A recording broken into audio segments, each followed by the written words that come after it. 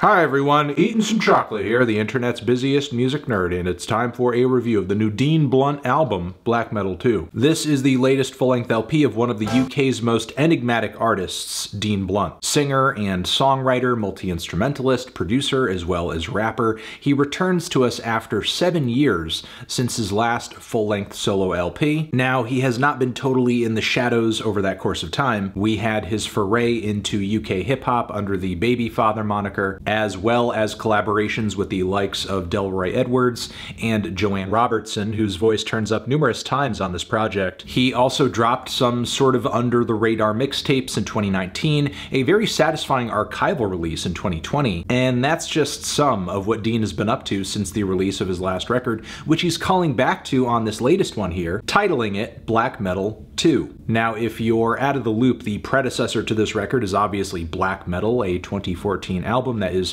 one of my favorite LPs of the 2010s. Really a masterclass in minimal, dreamy, cryptic art pop with some really experimental twists and turns. For the most part, I have nothing but praise for this record. I've been enjoying it for years, even though after all this time, it's difficult to quantify some of the reasons why, on account of just how strange the experience listening to it is. You know, this LP contains an otherworldly sound, like many of Dean's projects, that I can only refer to as Bluntian. The fact that everything Dean touches seems to exist in its own separate sonic universe makes his music a lot more methodical than it actually may seem on the surface. And of course, I was excited to get another helping of that, even with the cheeky sequel title. But going into this, I was kind of shocked to see that Black Metal 2 is about half the length of its predecessor, which I suppose could be due in part to there not being a 21-minute block taken up by two lengthy experimental pieces. But I think there's one more reason this project is a little short, and for the most part,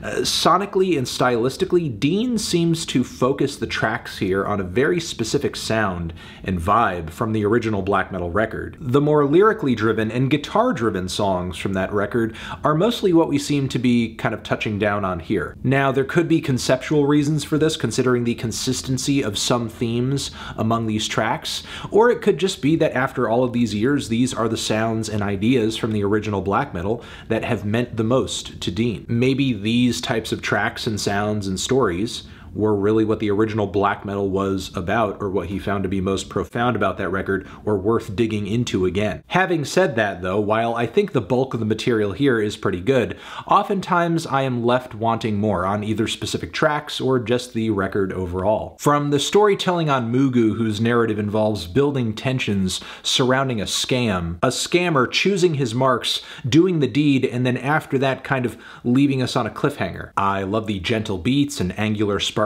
guitars on this track, as well as how Dean's overdubbed deadpan vocals hit the mix. I just wish there was a little bit more length to it. I found the track Semtex to be similarly scant, which was a little disappointing because I love the vaguely noisy and industrial sounds and percussion hanging in the background, as well as those twisted, eerie guitar leads. There's also the matter of Dean's cold-blooded and deadly spoken word on this track, which sees him locked away in a place of darkness and despair. And once more on this track, we have a climax and then a break-off with the protagonist of the track setting off an explosive, but what happens past this point, I guess, is left up to the imagination. Now, sometimes Dean's narrative motifs read a bit more clearly, like in the case of the song VIGIL, which is a chilling meditation on death, specifically in regards to a mother losing her son. Then we also hear Dean sing about this spiral of depression, drugs, and bleak existentialism on the track Nil by Mouth. But the passages of this record that really resonated with me were the ones I found to be the most immersive, like the track SKETAMINE, which was pretty enveloping with its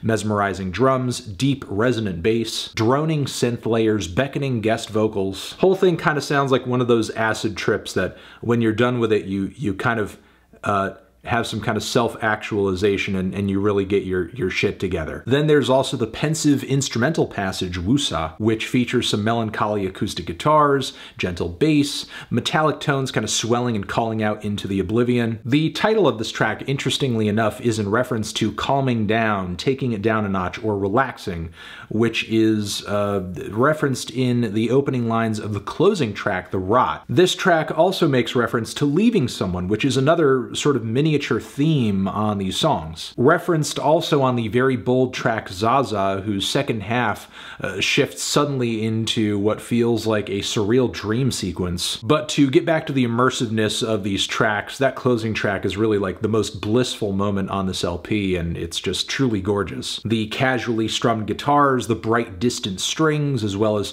Joanne Robertson's heavenly background vocals. But yes, as brief as this record is, the lyrical themes of it are pretty intriguing, and with each listen I just sort of hear and notice more connections between each track. But for the most part, each song here seems to give a really quick, brief snapshot of an intense or emotionally devastating moment, and then just kind of leave the listener there hanging with that without any sort of feeling of resolution or development. And once more, I think it's a testament to Dean's storytelling, songwriting, and sonic alchemy abilities that the tracks on this project connect with each other in these interesting and subtle ways. But I still did come away from this feeling like Black Metal 2 is almost like 3/4 or 4/5 of an original black metal, due to, again, just wanting more out of some tracks and the whole experience overall being a bit too meager. Still, I'm feeling a strong 7 to a light 8 on this one. Transition, have you given this album a listen? Did you love it? Did you hate it? What would you rate it? You're the best, you're the best. What should I review next?